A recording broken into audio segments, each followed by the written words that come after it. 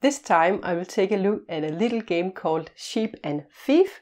It's a tile laying game with some card drafting in it, and you can play 2 to 4 players. When we play it, it takes about 15 to 20 minutes to play. Let's take a look at how this game is played. Here we have an overview of Sheep and Thief, all the content in the game. You will get 4 player sheets, and they come like this. You can fold them out. We have 1 start player card, 4 house cards, and 4 fence cards, and 4 thief tokens, and we have 56 cards, and we have 50 sheep tokens. Oops. They will easily run away, these sheep, so be careful when you use them. For the setup of the game, you will give each player a player sheet, a thief token, and it will be placed here, and then a fence, and you will place the sheep nearby so every player can easily reach them. You will take the house cards, and you will take the red house card. The player that gets this card is the starting player, and if you are playing with 3 players, you will remove 1 card. So you have 1 house card for each player, and then you will shuffle the cards and deal 1 out to each player. Now let's say this player is the start player. And you will place 1 sheep token on the card. Each time you place a card that has sheep on it, you will place as many sheep tokens as the card has. The start player will receive this start player card. The game consists of 3 rounds, and in each round we will play 4 cards on our sheet. So in total we will be placing 12 cards. And each round consists of 3 phases. First we have a drafting phase, where we will in the first round will pass cards to the left. In the second round we will pass cards to the right, and in the third round we will place cards to the left again. And after we have drafted cards, then we will play cards to our sheet, and when we have all players have placed 4 cards, then the start player card will go to the next player, and will be dealt 4 new cards. So we again have 5 cards in our hand. When we play 3 or 4 players, we will start the game with 5 cards in our hand. If we are playing as 2 players, we would receive 6 cards. And in a 3 and 4 player game, when we choose a card in the drafting phase, then we will choose 1 card to keep and pass these 4 cards to the next player. And then in the next time we would receive 4 cards and take 1 card, and then 3. And when we have 5 cards in our hand, we are done with the drafting. If you play as 2 players, then you will have 6 cards on your hand, and you will choose 2 cards and pass these 4 to the other players, and then you would receive 4 cards from that player and choose 2 and give 2 to the other player until you both had 6 cards. But you would also only be placing 4 cards on the sheet. And then at the end of your turn, you would have 2 cards in your hand, and you will discard 1 card and receive 5 new cards when you're playing as 2 players. In the game, you're trying to score as many points as possible. The player that scores the most points after the 3rd round will be the winner of the game. And you can score points in 3 different ways. Each sheep is worth 1 point. And if you can connect from your house to this city up here, you will receive 5 points. If you can make a connection to this city, you will earn 10 points. And to this city would earn you 5 points.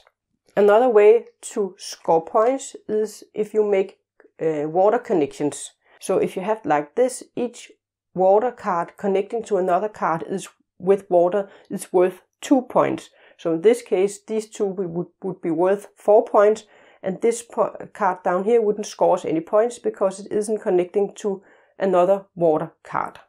That's the way you can score points in the game. You can score points for your sheep, or for water connections, or connecting to a city. There are some rules when you have to place cards from your hand to your sheet. The starting player will start the first round and place one card to his sheet, and you can only place a card connecting to an existing card. So in this case I could place a card here or here in the first turn. You cannot place a card diagonally. So I could place this card up here as my first action, and then the other players would have their turn, and then when it becomes my turn again, then I could place, I cannot place this card here.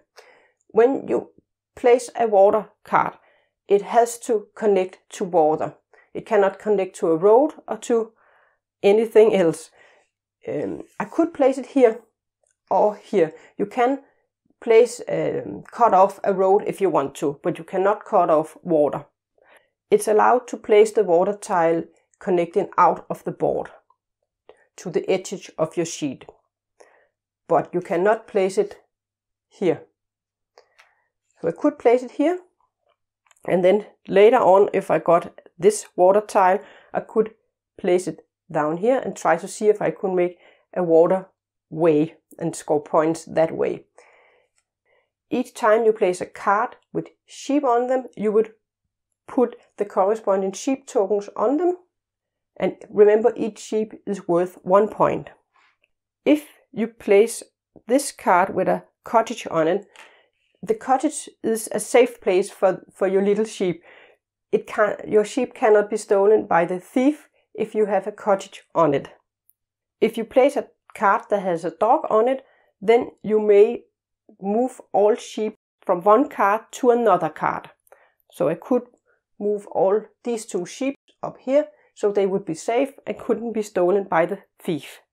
If I play a thief card, if there are cards with 1 or 2 thieves on them, if there are 2 thieves on the card, then I have to move this token 2 times. So if I moved it up here, then I would lose my own sheep to the general supply. So you would try to avoid moving the thief on the spaces where you have a sheep on it. If I moved the thief over here, like this, then I wouldn't lose my sheep because I have a cottage. When you move the thief, then all players have to move the thief as well. The thief will, on all sheets, will be on the same spot. So if I moved it here, and if any of my opponents, they had a sheep that was unprotected on this spot or on this spot, then I would receive their sheep. So I might have stolen sheep from my opponents, and I would place them up here in my fence. When you place a card, you cannot place a card where the thief token is. It can happen in the game that you have cards you cannot place on your sheet. This card I can't place here because of the thieves and because of the water going up. I can't place it here, here or here. And the same goes for this card. I cannot place it here, here or here. I would have been able to place the card here if it wasn't for the thief. So when you are in the rare situation where you cannot place a card, you would place one of the cards face down, and you wouldn't get the action you had on the card here. You wouldn't receive the 2 sheep. After we have played 3 rounds and have placed 12 cards, we could have a sheet that looked like this. Then we would score points. To count out your points, you would count how many sheep you have. 1, 2, 3, 4, 5, 6, 7, 8, 9, 10, 11, 12, 13. And how many connections to cities you have made. We have made 1 here. It would earn us 10 points, so 23 points. And how many connections of the water we have. Remember, you have to have at least 2 cards connecting. In this case, we would earn 2, 4, 6 points plus 23. So we had earned 29 points on this sheet. all the other players would also count their points. If 2 players they have the same amount of points, then the player with the most sheep would win the game. This was a quick look into how Sheep and Thief is played. I think it's a great little filler game, and it's a very quick game to play. One thing though, it takes up a lot of space. The cards here you have, they are quite huge, and each player will have to have space on the board to place this player sheet. And I'm a little concerned with these player sheets. If we play it a lot, will it break? Will it hold in the long run? I don't know if it will. So maybe you could print one yourself and put together. But the good thing is it doesn't take up much space. And you have these sheep which they very easily can run away. They are very light. That doesn't weigh much. I have replaced these sheep with wooden sheep in my game, so they won't move easily.